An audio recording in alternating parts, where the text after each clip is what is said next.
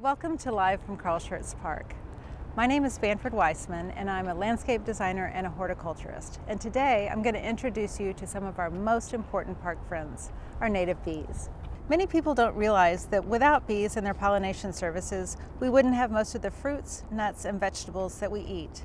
Basically, bees help make our planet habitable. And the sad thing is, we are inadvertently killing them off.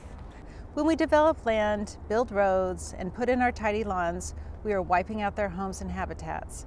In fact, more than half of native bee species are in decline, and a quarter of them are headed towards extinction.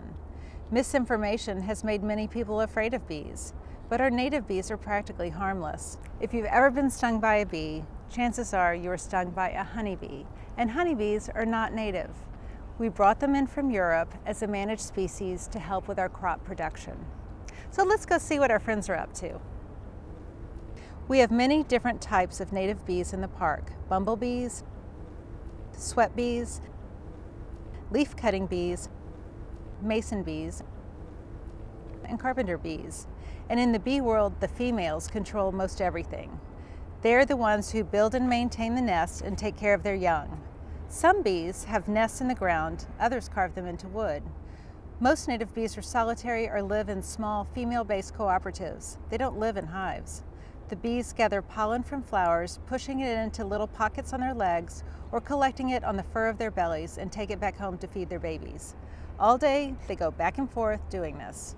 As they go about collecting pollen, moving from flower to flower, they also cross-pollinate the plants, which results in the plant's seed production.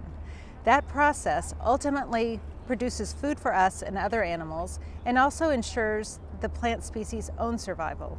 So we're not the only ones that depend on bees. Here are some of the things we do at the park to support our bees. Most important, we plant predominantly native plants.